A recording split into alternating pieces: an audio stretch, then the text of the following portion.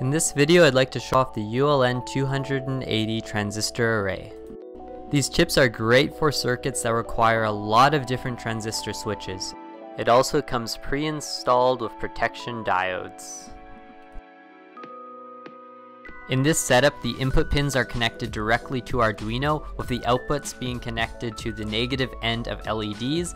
For those following the Ferrobot tutorials, this can be connected to the negative end of your solenoids, with the positive end connected to high voltage.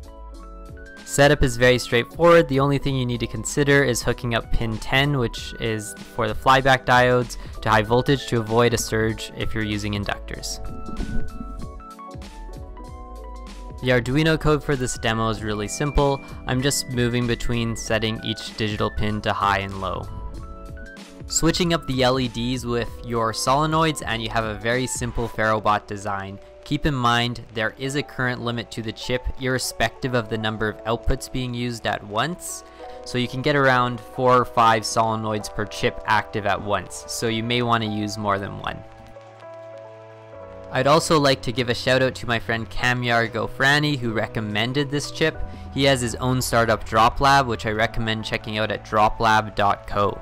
And that concludes today's video. Thank you so much for watching.